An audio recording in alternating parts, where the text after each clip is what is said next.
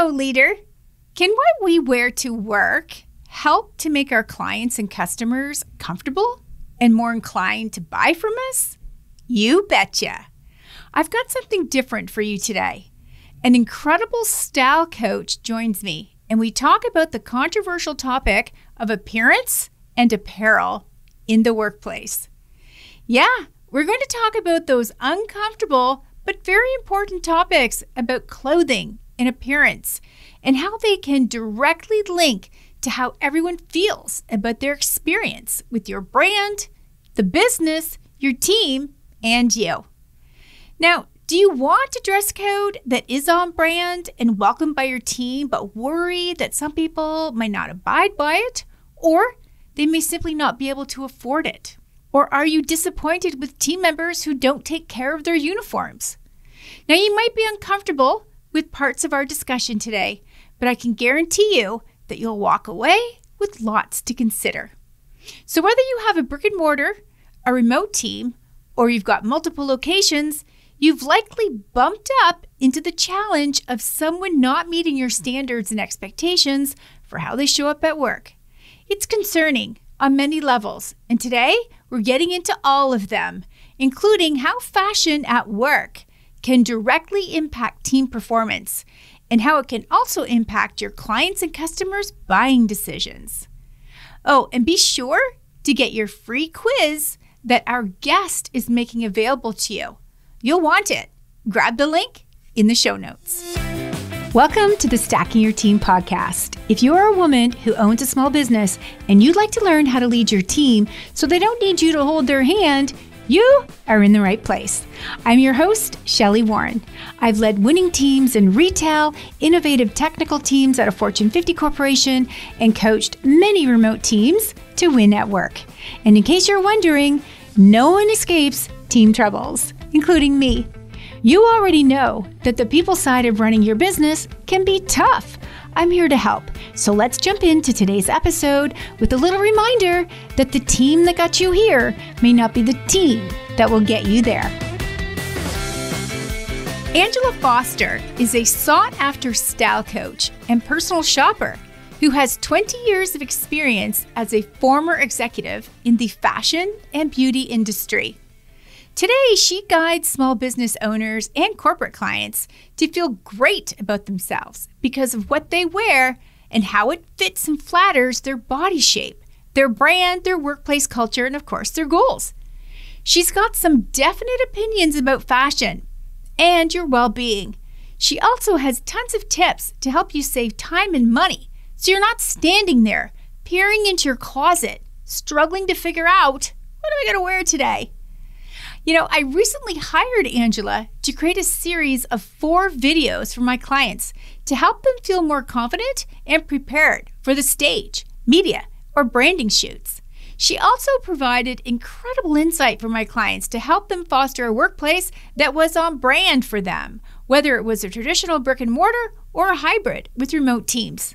She shared so much insight about fashion at work, specifically for my clients whose workplaces may have a casual vibe with uniforms, or my clients who have this super professional workplace. Those videos were full of tips, and I knew I wanted to bring her onto the podcast to share here with you, my listeners. I can't wait for you to meet Angela and hear what she has to say about the common challenge of keeping yourself and your team consistently showing up on brand and building those deeper relationships with your clients and customers. Welcome to the Stacking Your Team podcast, Angela. Thank you for having me, Shelli. I have been looking forward to this for weeks now. You know, you're one of my favorite people. So anytime I get to hang out with you, it's like the best part of my day. I'm happy to have some time with you because I'm an avid fan of yours on LinkedIn. I love the conversation starters that you kick off on that platform. But it's also, for me, another chance to get to see you in person because you did come in and do a series of videos for us that were just so well received inside the Leadership Lab. And I'm thrilled to be able to have you on the podcast now because, you know, not everybody gets a chance to look at those videos that you created for us, for clients. So as listeners, though, you have so much knowledge about fashion itself, branding, and how to build a bridge between the two of them so that you really are walking about your day, feeling great about who you are, the business that you own. And for me as well, I'm always very sensitive to wanting to make sure that the people that work alongside you also feel comfortable and ready to go and feel like they're fitting in at work and all that stuff. So I've got a million things to talk to you about today, and I'm just fascinated about the level of expertise that you have. So tell us, what are you seeing out there in terms of fashion in the workplace? Because you do a lot of private coaching, you're a personal shopper, you do a lot of personal styling, and you work with those high performing, high achieving women that are building brands within their businesses. They're speaking on stage, they're doing media coverage, they're in front of the camera constantly. They're growing and scaling their businesses, and therefore they're up leveling their brand. So you do a lot of work with those individuals, and many of those individuals also have teams. And they have workplaces, whether it's a remote team situation or hybrid or an actual brick and mortar. So what are you seeing out there? What's happening out there? I love this question so much because you're seeing everything. And I don't know if you realize it, but I'm going to say the middle to the last part of last year, I took on some corporate clients, which actually turned into retainer clients. So now I, visit them, and update. I think one of the challenges is, it was starting to get super duper casual before the pandemic. Anyways, then the pandemic and 3 months, 6 months, whatever, work from home, all of a sudden, everybody came back to the workplace and they were still wearing yoga pants and slouchy t-shirts or whatever, whatever the situation was. So then all of a sudden, these people leaders looked at this and said, okay, well, number one, we saw what work from home and what really casual and all of that did to productivity and morale and team spirit and all of that. So we need to, turn it back around. It's so difficult though, right? When you have an existing team and all of a sudden you're saying, well, I know you got by with this for a year or however, what. And now we're going to flip the switch on this and we're going to get back to normal and all of that. So it's really put people leaders into a difficult situation. So a couple of things, and because I do, like ongoing work and all of that, I want to say there's two specific things that your listeners and your coaching clients could start immediately. The first one is to really be able to articulate what they want the dress code to look like. So many times, if they do have a written dress code, and 99% of them don't, but if they do, it is so outdated that, it was written in 1987. And they're still talking about like power suits with shoulder pads, well, which are both back now again. but they were like from the original one. So really be able to articulate it and challenge yourself not to come up with something like business casual, which 0 people on the planet know what that means. Like nobody knows. So that can be difficult, right? Like if you all of a sudden try to create anything out of air, it's always a little bit of a struggle. So what I've found with my clients is easiest is to say what you don't want. So for example, I want to have a business casual office, whatever. Okay, so what's not acceptable in your version of business casual? Are flip-flops okay? Or are they not okay? Is denim okay? Is it not okay? So start with a list of what you don't want to see happen and go from there. And then all of a sudden, once you have all the stuff that you're like, I never ever want to see any of this in my office again, then it makes it a whole lot easier to create a dress code.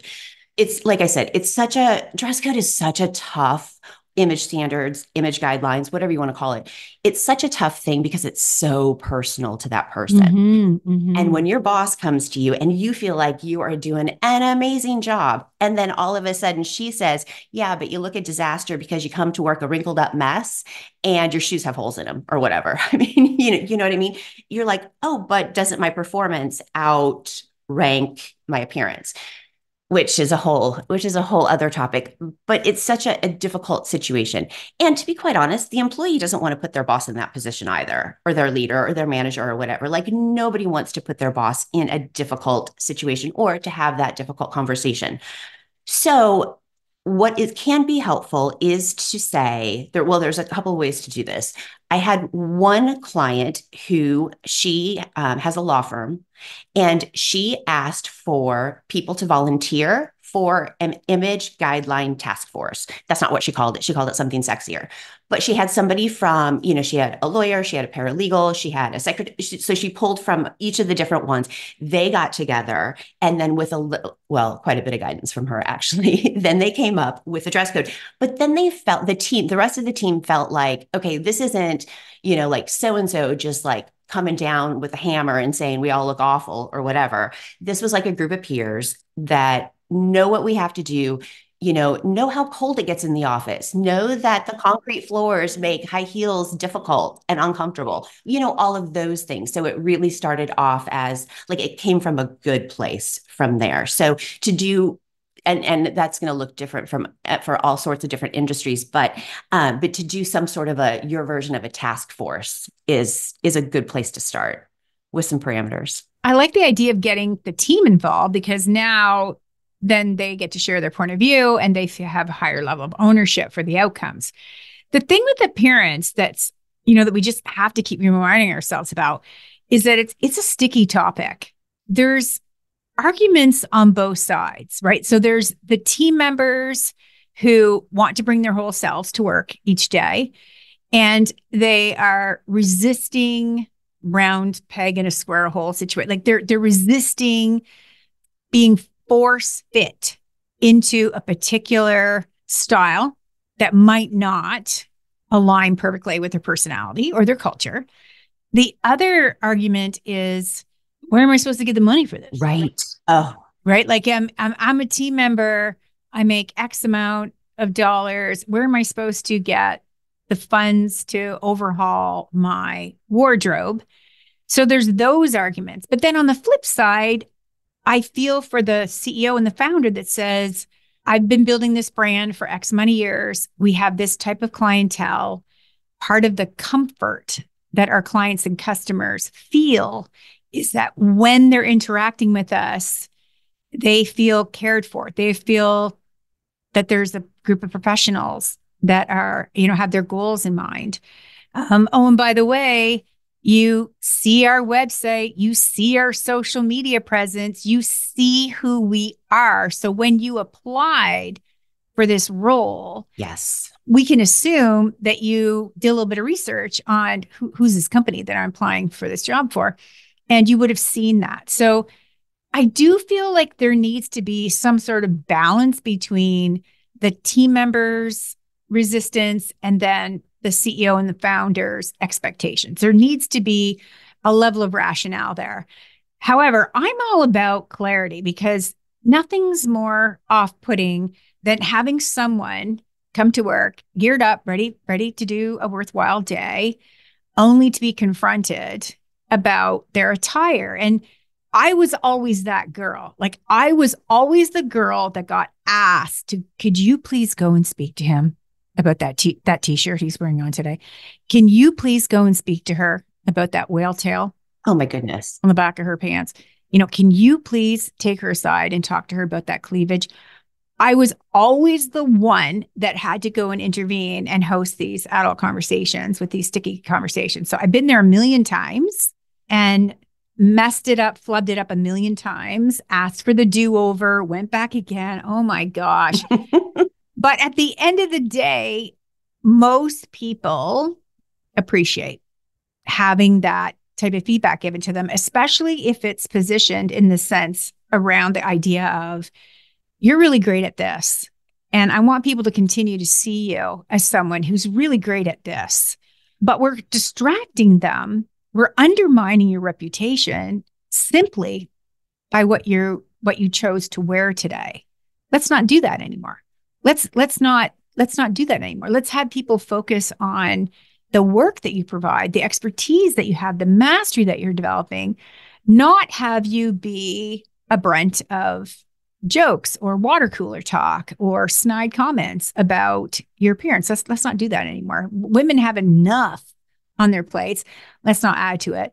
But at the same sense, I've had that same conversation with many guys that are too casual, like just simply too casual at work. And then for them, it's more of a conversation of, well, I don't have clothes like that. Like, I don't even know where to begin, and then I would literally say, well, let me jump online. Let me just show you. Let's give you some visuals as to, a couple of golf shirts that you could purchase or a pair of pants. Let's kind of, I'll give you some ideas, but it's a hot topic in the workplace. And now we have hybrid workplaces, and we all lived through that era of everyone being on Zoom, and there was all kinds of jokes about the suit on the top and Right? the Party on the top. Yes. party on the top, basically nothing on the bottom, all that kind of stuff. We went through all of that and we learned from it. We definitely learned from it. But Yes. how are you working with your clients to come up with what those appearance standards are? And then once you've got the appearance standards, how do you pull them? There was so much goodness in that, in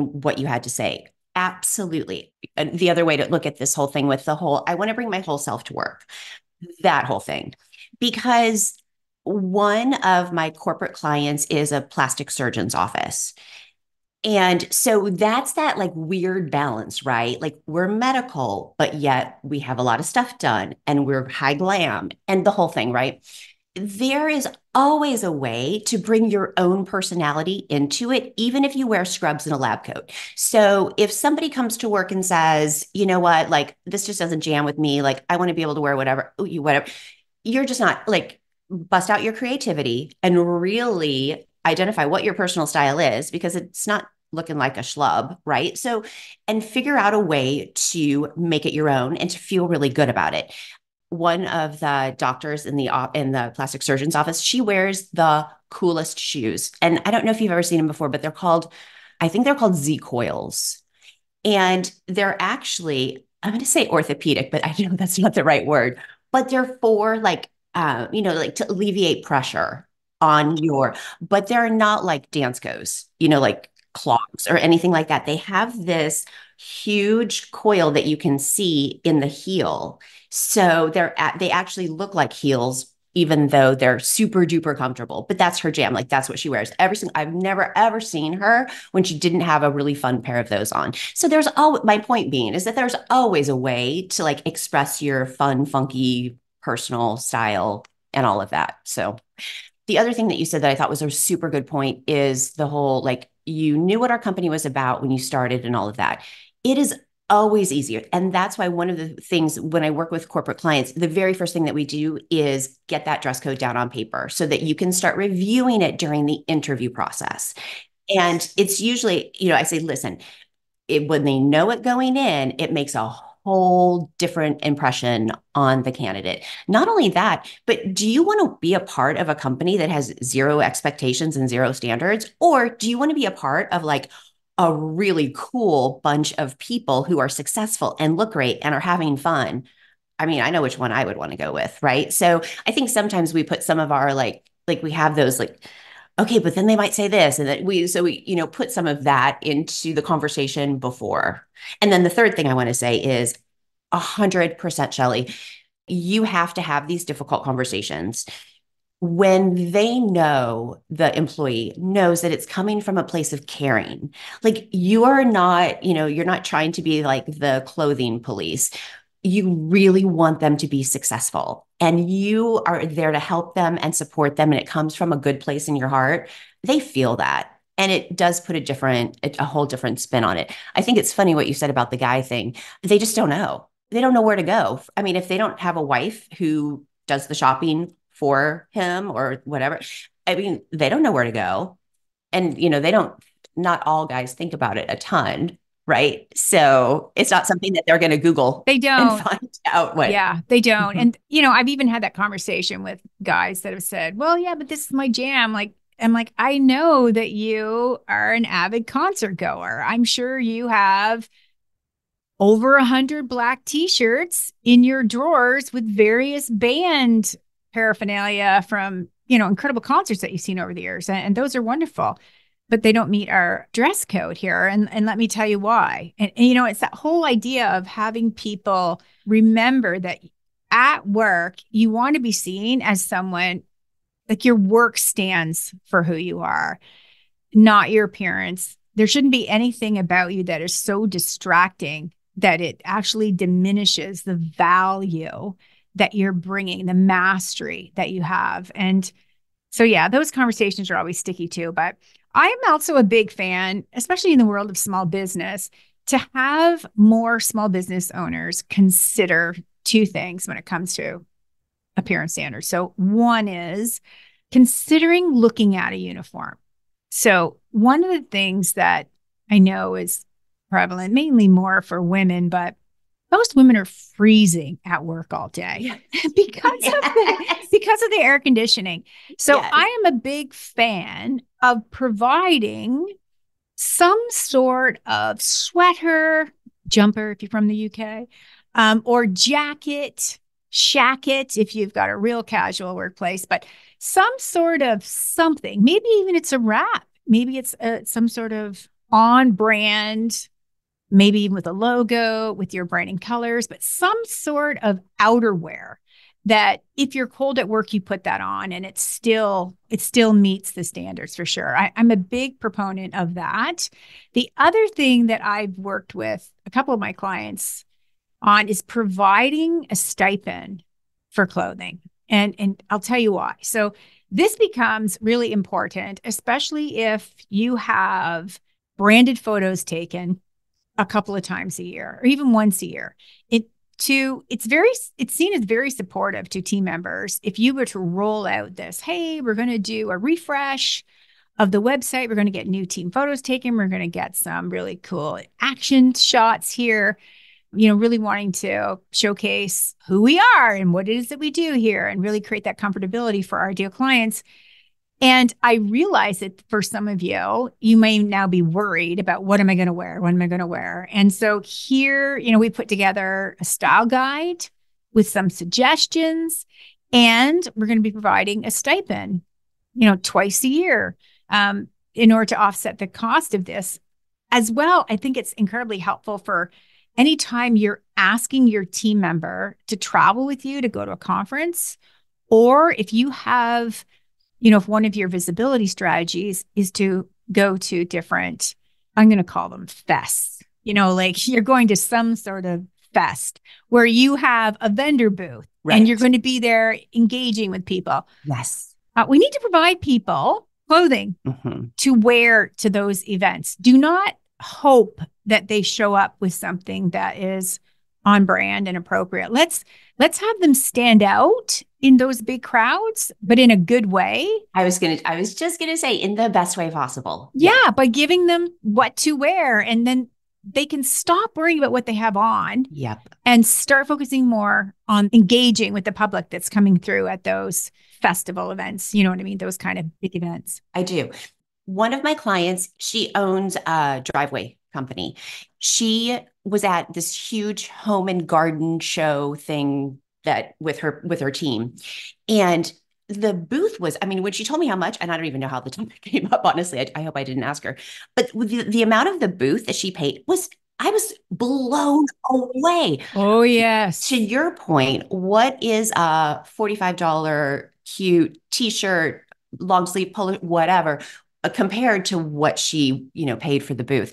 The thing about it is when in regards to logo wear, it's so much cuter than it used to be. It doesn't have to be like a shapeless, boxy men's t-shirt. You can get cute, tailored, long sleeve, very, soft, the whole thing, where that they actually love to wear. The other thing that I'll say to your listeners, and it's definitely something to at least, research a little bit. There are several big box retailers, department stores, specialty stores that when you talk to them and you say, hey, listen, this is what I'm putting my team through. They're going through an image coaching. We're going to come up and update our image standards and our image guidelines. And would you be willing to help me out with like a 1-day discount pass for my team so that they can purchase anything else that they might need or something like that? You'd be amazed, especially in this day and age. Brick and mortar is willing to really work with local merchants, entrepreneurs, the whole thing. So that's definitely something to think about too. I'm a fan of walking in to a brick and mortar and knowing immediately who is here to take care of me. Oh gosh. Who is here that I can ask a question to. I don't care whether it's a shop, a salon, a spa, a dental office, a doctor's office. I want to see who is the team, whether, including restaurants. I want to see who works here, who's on the team here. And, I think sometimes for many, many years, a lot of those types of businesses kind of got away with name tags, right? Like, Right. you just put the name tag on the person and there's your uniform. You've got this name tag. But the name tag might not always be positioned so you can see. And then it got switched to lanyards. I don't know about you, but Right. can you read someone's name on a lanyard? It always looks like you're inappropriately looking Yes. somewhere on their body where they're not supposed to be. Yes. Especially if you're short, like you and I are short. And so that's always awkward. And like, no one can read the dang lanyards. So I'm all about, if you're going to invest in lighting, fixtures, merchandising, traffic flow, window decals, if you're going to invest in, the aesthetics of your brick and mortar, why wouldn't you invest in, everyone wears the same blazer, or everyone wears the same, long sleeve, wrinkle-free fitted blouse. I mean, as you said, there's so many options out there. Yes. Why wouldn't you invest in that? And that becomes I think it's part of the excitement when you onboard someone. And here's your uniforms, or here's your 2 blouses and your pullover. Here's your summer blazer. Here's your winter blazer. I think all of that are assets to the business. They can all fall under those types of expenses. Right. But the biggest thing is it creates this feeling of belonging for anyone that is on your team. But it also creates this level of comfort when you've got people walking in. They immediately know who's here to help me. Yep. Well, when a guy they wear shorts down here, in brown shorts and a brown camp shirt comes to your door, it's the UPS guy. I mean, like, there's a reason that highly successful companies say, this is our image, this is what we're going to do, right? Like, it sort of becomes a joke, especially, you know what I mean? Especially with all the deliveries, like, there's the UPS guy again, right? But I mean, it's totally worth it. And it was a good investment for them. I mean, It's the number one recognized uniform on the planet. Mm-hmm. I mean, there's a reason why that they do that for them. So no, I completely agree. And it's funny that you should say that, because when you were telling that story, I was like, I was just somewhere and I'm trying to remember where, and I had no idea who worked there, to your point. And I was trying to like find somebody to help. And I don't know, like they all have different colored t-shirts on, and yes. So, and that's so irritating. Like, when you plan out your day, you're like, oh, good, I'm going to spend 20 minutes at Office Depot trying to find somebody who works here. Awesome. I'm not picking on Office Depot. I love Office Depot, but that was just, but you know what I mean? Like, that's not the consumer experience most retailers want their clients to have, nor, to your point, restaurants or anything else. Yeah, so for sure. Yeah, completely agree. And I think these assets, because that's what they are, they're business assets. They're part of the onboarding package that people receive as they join you in your business. And you can set some standards around it too, in terms of the care for the garment, the ironing of the garment, like all of that stuff you can set standards for that as well. And then you can also be able to have a program where if something gets damaged, it gets replaced, or there's, a replacement garments every 2 years, or whatever the plan is that you put together. But I think there's a lot to be said about appearance and how it impacts team performance, because we don't want team members appearing to be underperforming or mediocre performers simply based on their perception that someone's going to have of them solely by their appearance. Because, man, I think we've all, I'll raise my hand on this too, judge someone because they look a little disheveled today, or it's all those kind of things where it can even like ratchet to questioning, who's the owner here? Like, why would they have someone on their team that is so off brand? But again, there's this fine line between celebrating individuals for who they are as individuals and trying to create this aesthetic in the workplace that enhances your team performance, doesn't distract from it. I don't know if your Starbucks does this. My Starbucks, and I think it was probably maybe 2 or 3 weeks ago, their aprons changed from green to bright pink. And it was to launch mango, papaya, like some kind of crazy summer drink. And the very first, I got to the drive-through and I was like, oh my gosh, I love your apron. What's the story? And she's like, oh, do you know what I mean? So it can also be used as a sales and marketing tool, because I'm sure I am not the only one that day that noticed that their aprons were not green. So, I mean, it's like a fun way to launch a new product or service and all of that.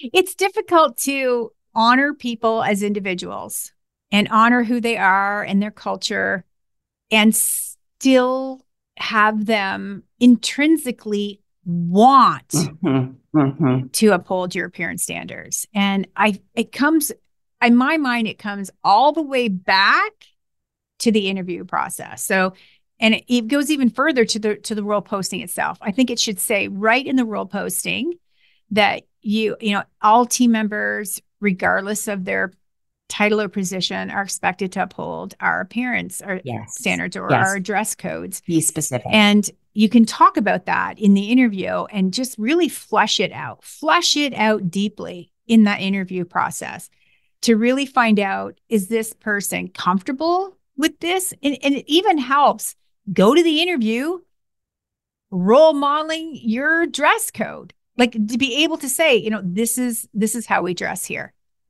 This is exactly, if you were to join us next week, you would be provided one shirt, one pair of pants, or, we wear dark pants, a light colored shirt. And then you also get this outer jacket to be able to wear. Like, you've just got to roll it all out, see if people are going to get excited about that or whether they're going to run the other way from it. And making sure also that the first time it's just not something that you can let slide. If there is a huge kerfuffle, you have to immediately, because you know what happens. Today I come to work in a wrinkled shirt. Tomorrow it's a wrinkled shirt and wrinkled pants. And then Friday it's no makeup or whatever. Do you know what I mean? So, or whatever the situation is. So making sure that you get in front of that whole thing.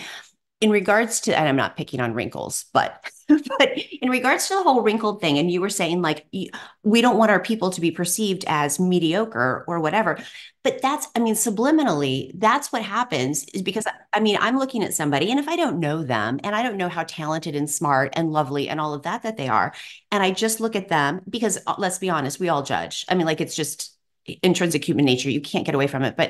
But you look at that and you're like, okay, well, if she couldn't even be bothered to steam her blouse today, how much effort is she going to put into my project or whatever it is that I'm purchasing from the company? There's just that subliminal thing that goes, well, gosh, she doesn't care enough about her appearance.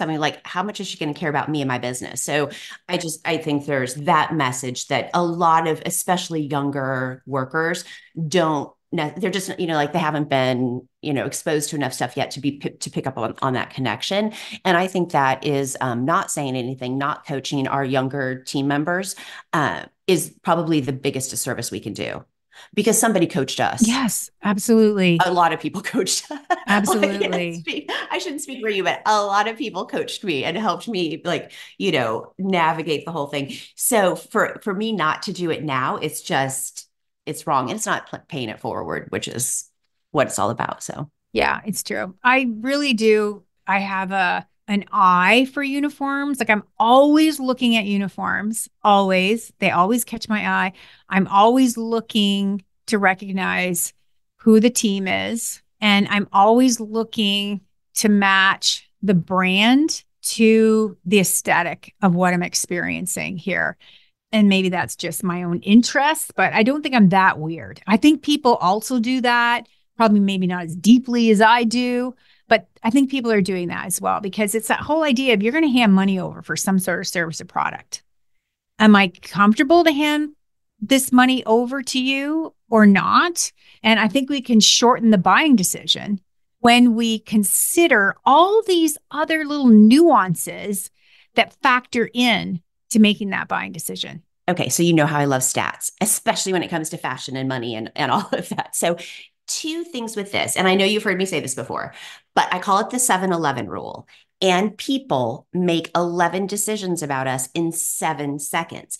So you can imagine when somebody is walking into my store for the very first time, or she's seen me on social for the very first time, before I've ever opened my mouth, before she even reads like the headline of my social media post or like clicks play on a video, she's already decided if I know what I'm talking about, if I'm like just scroll on by. This girl doesn't have anything to say.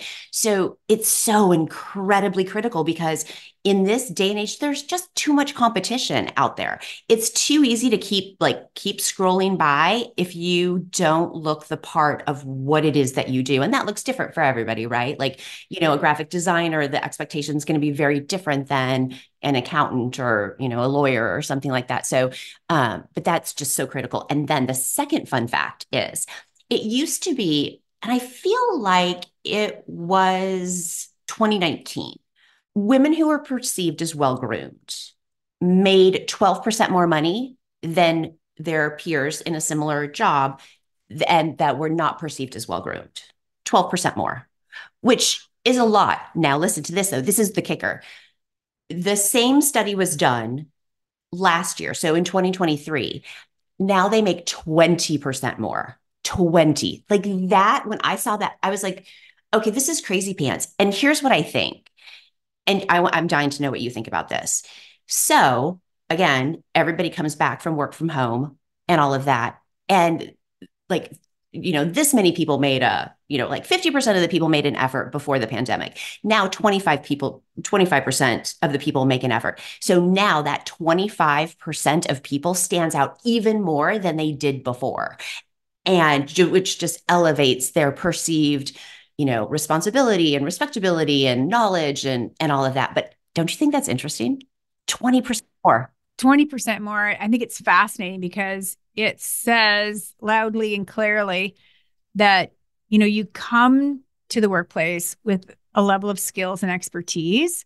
Why not significantly increase your ability to earn a really nice living simply by doing a few basic things to care for your appearance? And it doesn't mean that you have to go extreme and spend thousands of dollars on skincare and hair extensions and all the things. It doesn't mean you have to do that, because although some people love that and that really is who they are and that's really when they do feel their best, there's also many businesses where that would not fit their appearance standards, right?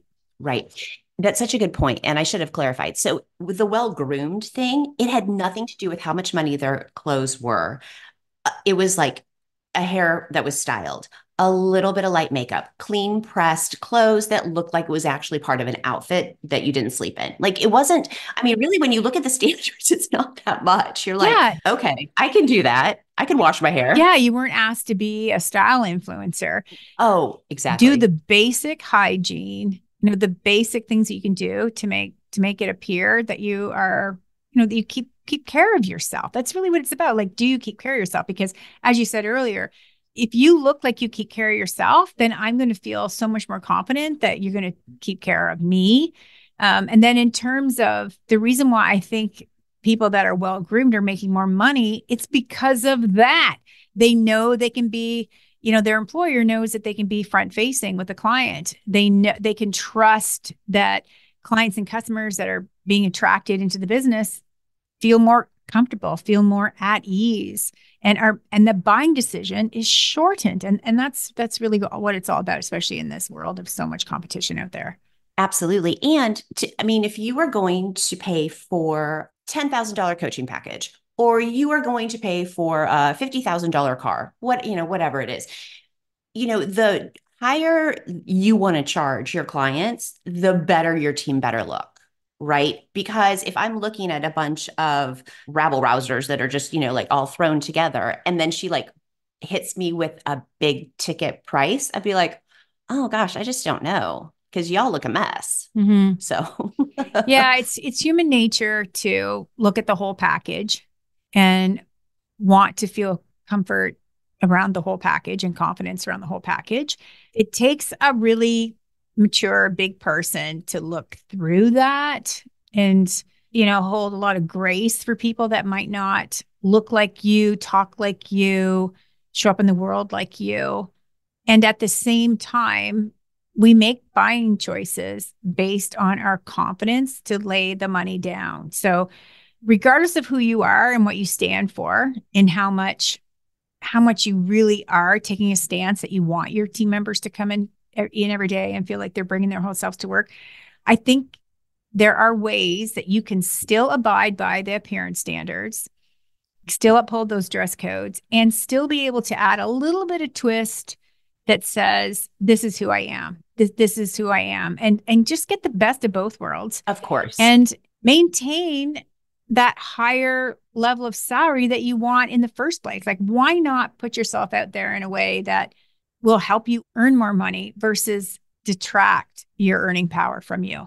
Owning your own business, being an entrepreneur, being a founder, it's hard work. Why make it any harder than it has to be? Like, especially when it's something so easy to fix. Absolutely. Well, thank you so much for all this conversations. I'm thinking about, a lot of my clients, I tease them. I have a number of clients who I kind of joke that I call their team Lovely, because I tease them about how gorgeous their team is. And I'll say, oh my gosh, I don't know where you're recruiting from. I kind of joke, but it's not that. It's just that there's a brand, there's an aesthetic. She's attracting other people who are attracted to that, who says, oh, I will totally fit in there. Oh, these look like my kind of pals to hang around. Mm-hmm. And so it just continues to build upon that. And then on the same sense, I have other clients who have a very casual workplace, like super casual, because they're dentists, they're in people's mouths all day, or they're therapists and they're rolling around the floor with kids, or, they have a very casual workplace. And still, they have appearance standards and they have dress codes and they bring the fun in with colors and fun little tweaks that they can do to really lighten the heaviness of what it is that they're doing all day, and just adds that extra level of comfort and curiosity for their clients and customers that are coming in. So I've seen this. I've witnessed this on a wide variety of businesses and brands that I work with. I know it can be done, and I know it can be done really well. I just think it's something that we need to just start talking about more and making it okay to have those uncomfortable conversations about it, and just make it more mainstream and make it more normal to be part of what you talk about with your team every day. I think about my corporate clients, and it does come at a certain point. You first start your company and you're thinking like, oh, what are my brand colors and where's my logo and what's that, and all that stuff. And that's terrific. But when they get to that point of growth where they're looking to hire people, or maybe they've made a couple of hires that haven't worked out, haven't been a good fit and all of that, that's when the whole, oh, I need some sort of an image guideline for my people and for my team, to avoid issues and concerns and conversations that we don't want to have and we don't want to waste time having. So it does come at a certain level of growth with the company. But the sooner that your listeners start thinking about it, like if they think about it before they ever make that first hire, my gosh, how much easier is their life going to be, right? So hopefully we got in front of some of them. You know what I mean? I think we did. Okay, good. Tell our listeners, Angela, how can people get more Angela? Thank you for asking. And I have a free gift for your listeners. You know how I feel about body shape. Like, great style all starts with knowing how to dress for your body shape and embracing what your shape is and all of that. So I have a body shape quiz that and it's not like one of those 100 questions. It's literally 7 questions. It'll take you less than 2 minutes. You'll be redirected to a personalized video talking about the styles and silhouettes that work and the styles and silhouettes to stay away from. It's such a game changer, Shelli. It was one of those stupid things that was on my to-do list for way too many months. And I finally got it wrapped up and all of that. And yes.